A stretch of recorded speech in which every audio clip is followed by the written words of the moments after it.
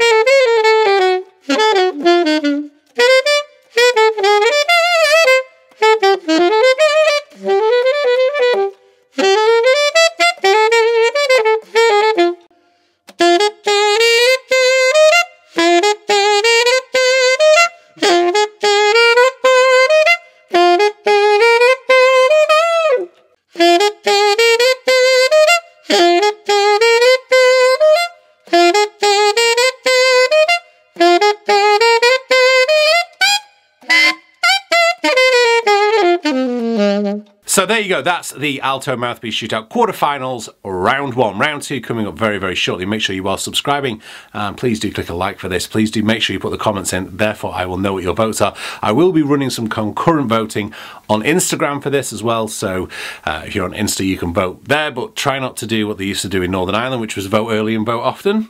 Just vote once. Okay, postal votes will not be counted. No, let's not even go there. Anyway, thank you very much for watching today's vlog. A little bit shorter. I will be back, as I say, with the 3 versus 4. If you haven't already, I am doing a very special thing over on my Facebook and Instagram. Last Wednesday marked 14 weeks until I turn 40. Yeah, you can't believe it, can you? You thought I was much older than that. But I'm doing a series of duets, singing with friends. I haven't sung in public for 7 years. I'm not putting them on YouTube for a number of reasons, but they're on my Instagram. Instagram is @DanForshawJazz. Come and find me over there. Give us a follow. You'll find some great stories, as I shared this fantastic story yesterday, as I shared with you guys.